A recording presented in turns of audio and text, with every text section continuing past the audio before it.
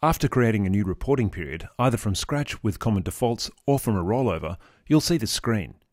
This is the reporting period I just created in the video on how to create a new reporting period. If you're still a bit unsure about how to create a new reporting period and how we landed on this screen, then you might like to take a moment to review that video. Notice that the reporting tab is open by default.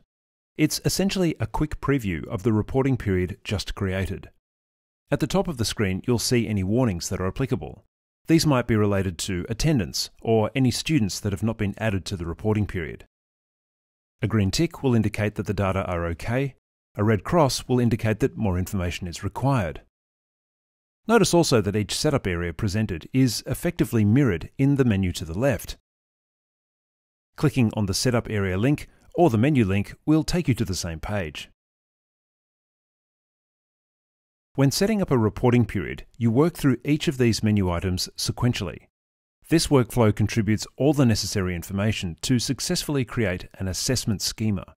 It's worth taking a moment here to remember that an assessment schema is a critical part of setting up a reporting period.